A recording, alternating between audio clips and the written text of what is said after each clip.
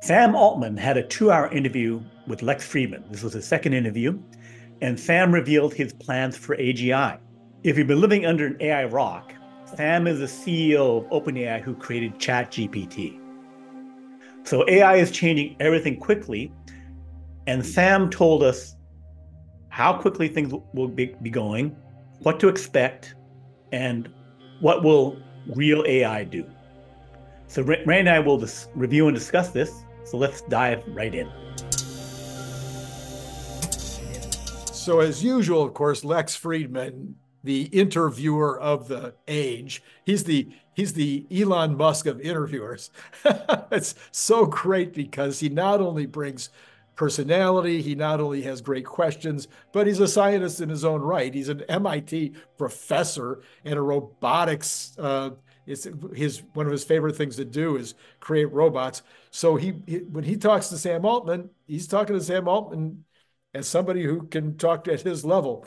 And so the interview is amazing. If you haven't seen this interview yet, you probably want to watch the entire thing. But we're going to pull out some excerpts and we'll take a look at the main things that Brian took away, and probably would have been the same things I would have taken away. Brian, go for it.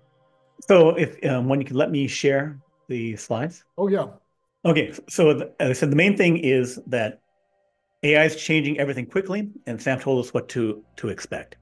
So the first main thing, which you'll see here, is where Sam says real AGI must change the world, economics, and accelerate the rate of science progress. But, if you look at ChatGPT, even 3.5, and you show that to Alan Turing, or not even Alan Turing, people in the 90s, they would be like, this is definitely AGI. Or not definitely, but there's a lot of experts that would say this is AGI. Yeah, but I don't think 3.5 changed the world.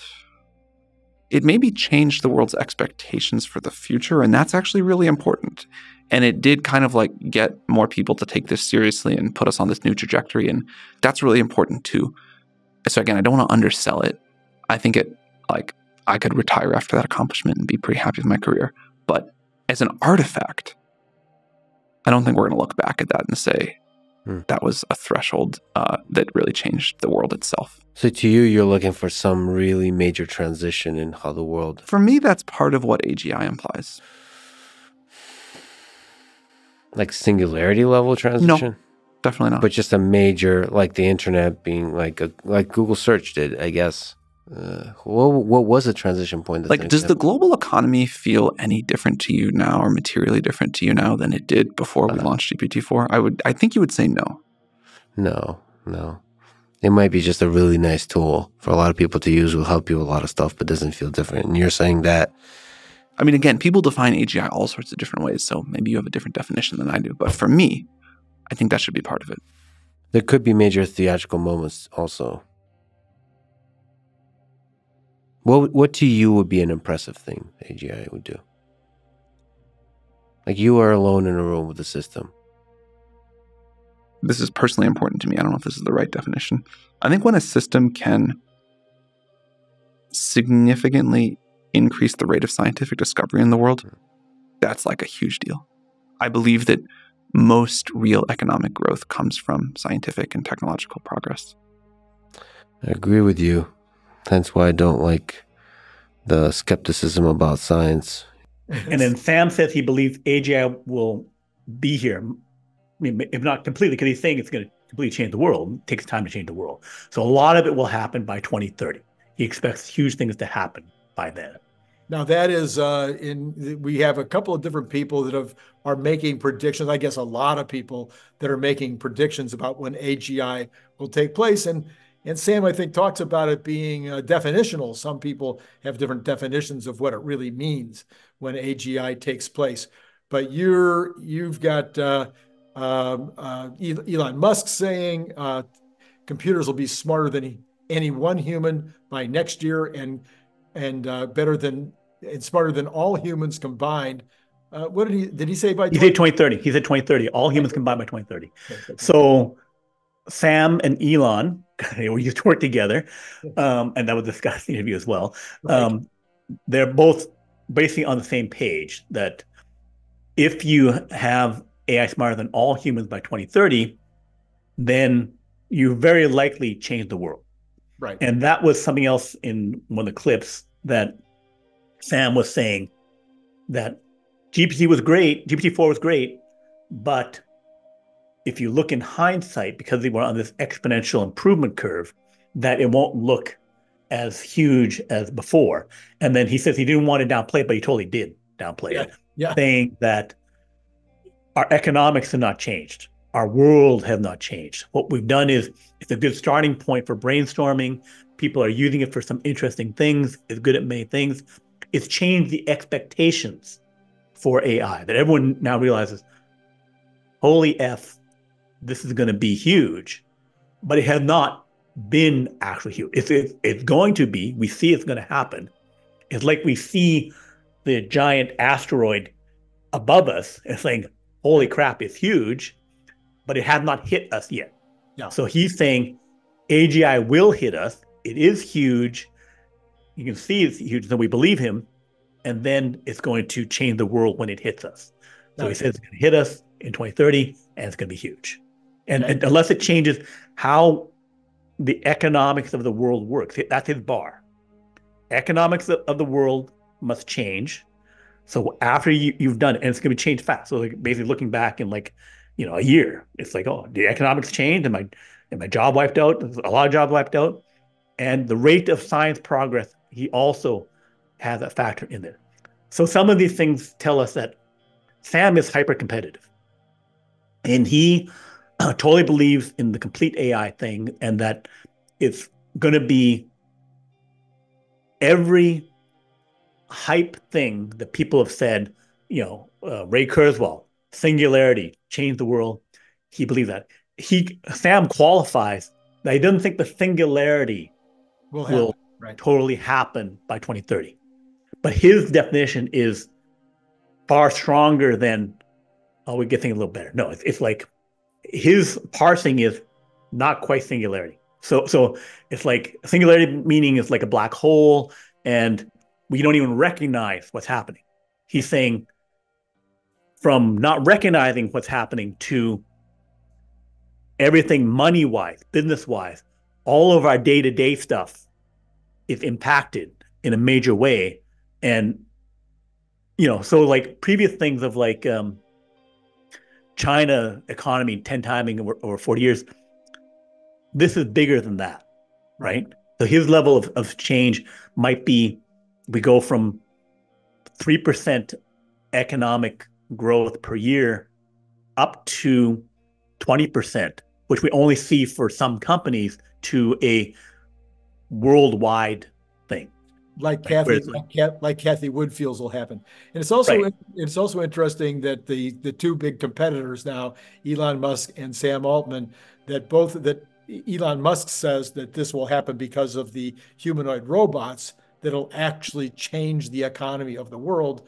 And Sam, on the other hand, is thinking that it'll be within the computers themselves, or within the applications that the computers can make happen. I'm sure he does. I'm sure he recognizes that self-driving automobiles and humanoid robots would be part of this impact. But I think he's looking at it more from the standpoint of what will the computer be able to give us. And he mentioned, for instance, when the computer can actually make scientific inferences that humans can't, that would be one of his evidences. Right. But he is not saying he's not going to do it also with robots and with cars, because they're investing in that. They invested in Figure AI. Right. So, and he says in the interview again that they're definitely looking to get back to the robotics piece of it. Right. But it's like he's going to make the AI part insanely good. And the stuff where we saw Figure AI understanding what the people were saying, understanding the environment, I think that was totally the latest OpenAI GPT handling that communication, right? Because before the investment, before they started working with OpenAI, they were not talking to the robot that was making coffee. Right. Suddenly you do the deal, $675 million comes in. You can't do something in a week or a month that had the understanding language and stuff, that is totally, I've loaded on the latest GPT and it's understanding language and it's understanding the environment, right? That's the benefit of OpenAI working on the humanoid robot with Figure. Absolutely. On the programming front, looking out into the future, how much programming do you think humans will be doing 5-10 years from now? I mean, a lot, but I think it'll be in a very different shape. Like, maybe some people program entirely in natural language. Entirely natural language. I mean, no one programs like writing bytecode. Some people do. No one programs the punch cards anymore. I'm sure you can find someone who does, but you know what I mean. Yeah, you're gonna get a lot of angry comments. No. Yeah, there's very few. I've been looking for people who program Fortran. It's hard to find, even Fortran. I hear you, but that changes the nature of what the skill set or the predisposition for the kind of people we call programmers. Then changes the skill set. How much it changes the predisposition, I'm not sure. Oh, same kind of puzzle solving, maybe. All that kind of stuff. Programming is hard. It's like how get like that last 1% to close the gap. How hard is that? Yeah, I think with most other cases, the best practitioners of the craft will use multiple tools, and they'll do some work in natural language, and when they need to go, write C for something, they'll do that. So then another thing he said, the second one was programming will become entirely natural language. So basically, us as humans talking to a robot, talking to an AI, will be writing the code, which we're kind of starting to see that. Devon's, the software engineer, AI, is doing that for 13% of cases. He thinks it's going to go to like 99% plus, right? So he's very specific about how that will be. So right now, if you're in a company with a bunch of programmers and domain knowledge experts who know about the accounting and the finance, the domain knowledge experts will then be talking to the AI, and it will then generate the system from it to make the code, right? So that's what he's saying. So people won't have to learn how to code. They can just talk to it, and then the code will be made. But you have to talk precisely to say, here's exactly what I want, right? So there'll be some nuance. The AI, if it's smart, would then be able to say, kind of want this, kind of want that. Let's figure out what you're talking about. So they'll be in a conversation to get that precision. Exactly. But he did talk about, under some pushback from Lex, that maybe 1% you'll need the coding superstars to come in and do something at the base level. Let me ask you, Google, with the help of search, has been dominating the past 20 years. I think it's fair to say, in terms of the world's access to information, how we interact and so on. And one of the nerve-wracking things for Google, but for the entirety of people in the space, is thinking about how are people going to access information? Yeah. Like you said, people show up to GPT as a starting point. So is OpenAI going to really take on this thing that Google started 20 years ago, which is how do we I find that boring. I mean, if the question is if we can build a better search engine than Google or whatever, then sure, we should go, people should use a better product. But I think that would so understate what this can be.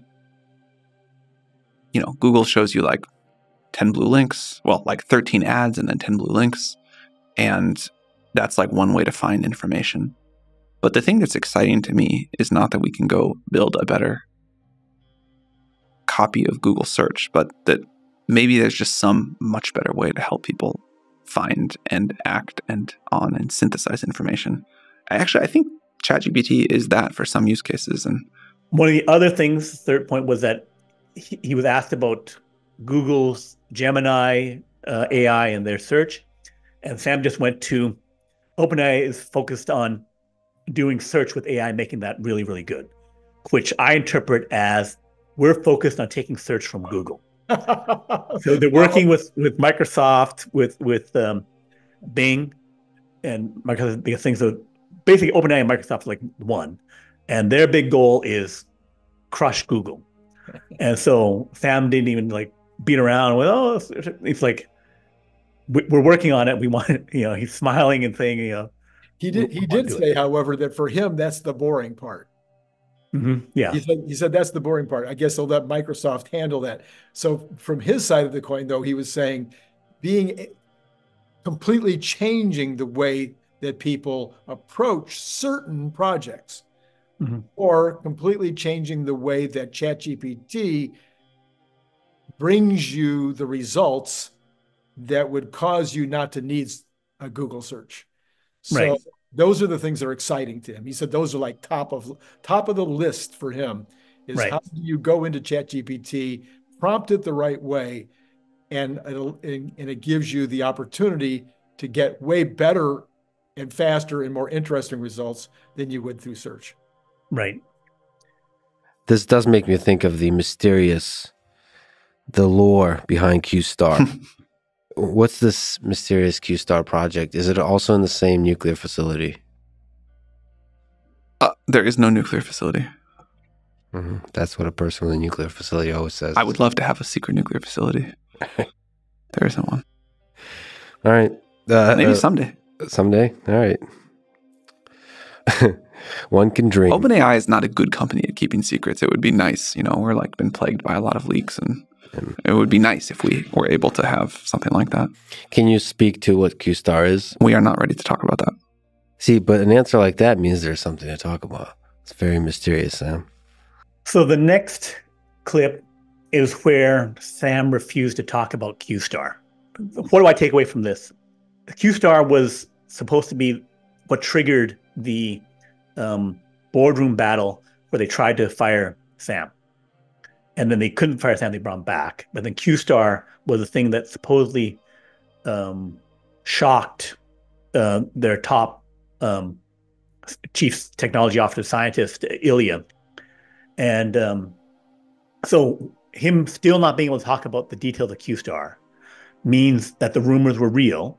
It is something hugely impactful. And what they hinted at was probably some breakthrough in reasoning in some way. So the takeaway is we still don't know what it is, but it is a real thing. It is something huge. Look, I think compute is going to be the currency of the future. I think it will be maybe the most precious commodity in the world. And I think we should be investing heavily to make a lot more compute. Compute is... It's an unusual... I think it's going to be an unusual market. People think about the market for chips for mobile phones or something like that. And you can say that, okay, there's 8 billion people in the world, maybe 7 billion of them have phones, maybe there's 6 billion, let's say. They upgrade every 2 years. So the market per year is 3 billion system on chip for smartphones. And if you make 30 billion, you will not sell 10 times as many phones because most people have one phone. But compute is different. Intelligence is going to be more like energy or something like that, where the only thing that I think makes sense to talk about is at price X, the world will use this much compute, and at price Y, the world will use this much compute. Because if it's really cheap, I'll have it reading my email all day, giving me suggestions about what I maybe should think about or work on, and trying to cure cancer. And if it's really expensive, maybe I'll only use it, or will only use it to try to cure cancer. So I think the world is going to want a tremendous amount of compute. And there's a lot of parts of that are hard. Energy is the hardest part. Building data centers is also hard. The supply chain is hard. And then, of course, fabricating enough chips is hard. But this seems to me where things are going. We're going to want an amount of compute that's just hard to reason about right now. He also said, watch here, what will be the most valuable things in the AI world? So we heard from that it was compute, energy, and AI data centers. So basically, it all goes back to compute and energy. So we need them as much compute as we can because more compute makes the AI better. So here are several important deductions that I make from what he said there. Is that NVIDIA will keep selling as many chips as they can. NVIDIA just announced their B200 chip, 4 times better than the H100 chips, the most recent one. And then in 6 months, they'll announce the X100. And we will have a show coming up on that NVIDIA conference where we'll take a look at what was said there. Hugely impactful conference, and we want to bring that to you. Right.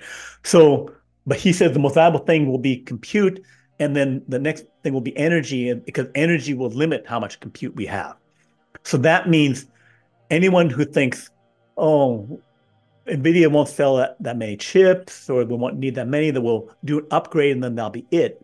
Sam is saying AI will still scale with compute.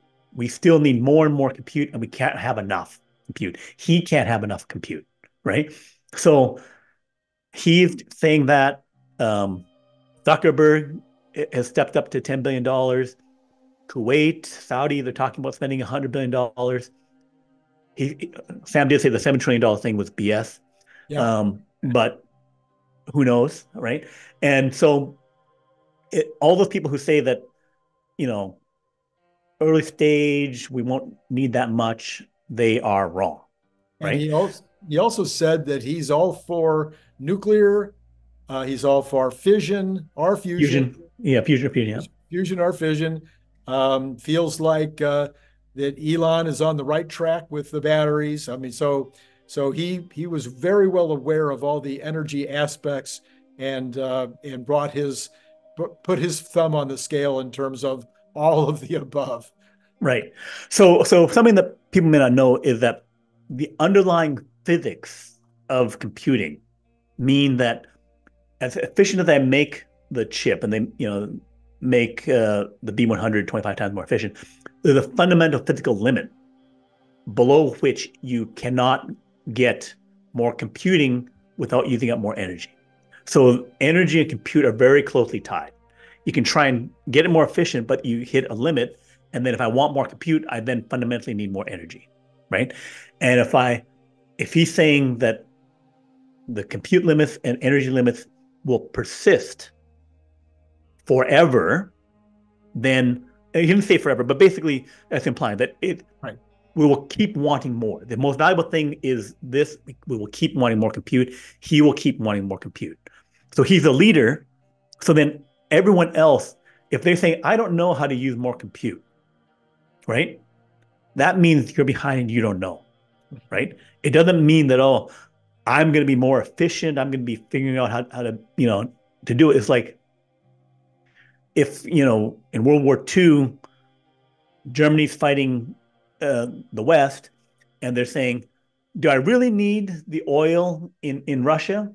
Maybe I can get away with more efficiency. I don't need it, right? You don't try and make that kind of mistake, right? Yeah. It's like, I need more of the energy. I need more compute.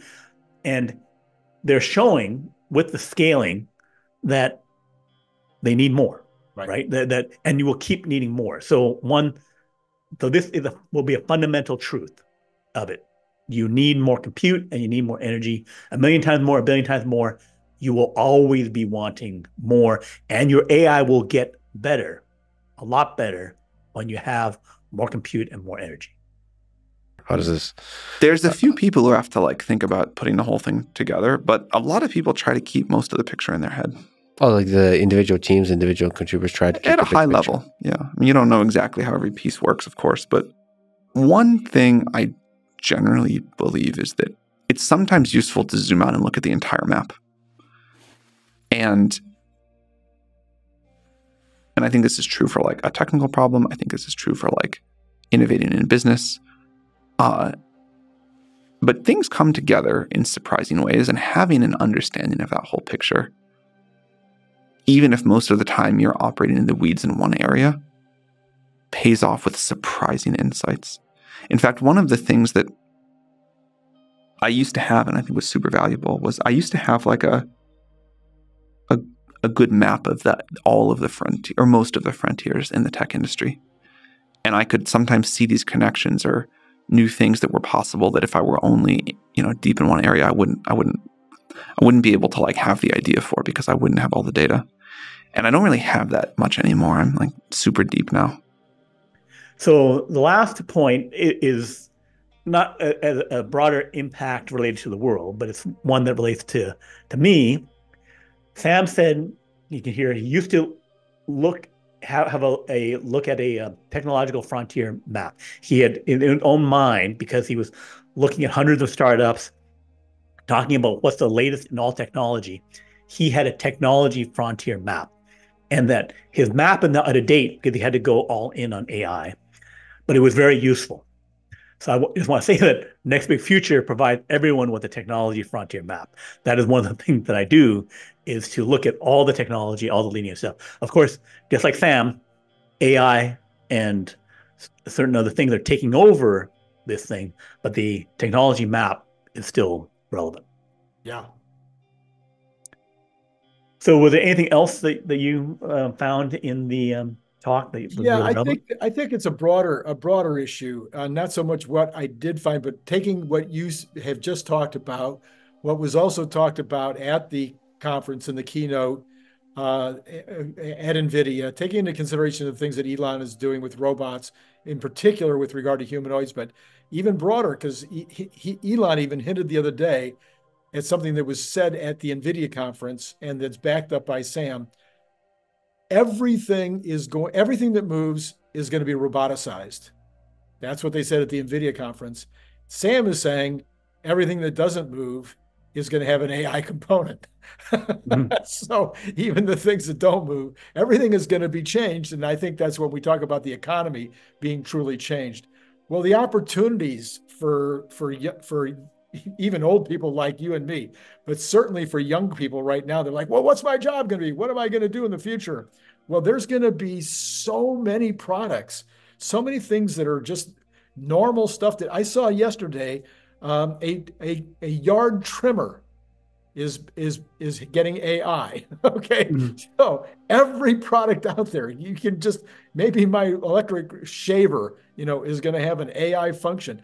You got right now where your mind should be going is kind of like the 90s when the internet came out and everybody's mind went to what kind of an app can I create? And that hasn't stopped for 25 years. People are still like, what kind of app can I make?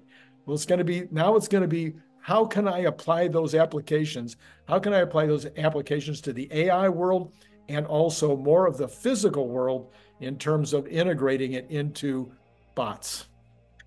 And the thing is, if things get really fast and really crazy with AI, the faster the world gets, the more there will be gaps and opportunities, huge gaps and opportunities. Like suddenly things are splitting apart, and then you have to bridge the gap. So you have to be looking at the flaws, because there will be flaws, because things don't get perfect right away. They'll be like, I need to do this, and it's racing at 1,000 miles per hour. You think, well, I have to look ahead of it. As fast as it is, you still have to be looking ahead using a technology frontier map to say, where is this going to go? What's the end state? One of the things that they said they really loved about Ilya, they both, Lex and Sam said it, is that he can go from first principles and project out 10 years. That's what we need to do to be successful, is that we need to go from first principles. What is physics? What is um, the fundamental of science or AI or whatever? And then where does this go? If I can do this and I go at this rate, where do I end up in 10 years?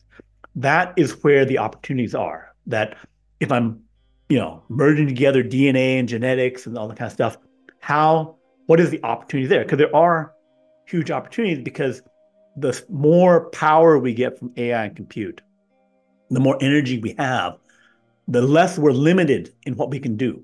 But the thing is, as I expand my capabilities and say, okay, now what was impossible before, like going from cavemen with sticks and fire to people now with bulldozers and other construction equipment, your capability space has expanded. So then, but as the expansion occurs, suddenly something that was impossible and important comes into the ICC. What's just beyond the edge? What and how can I cheat to get?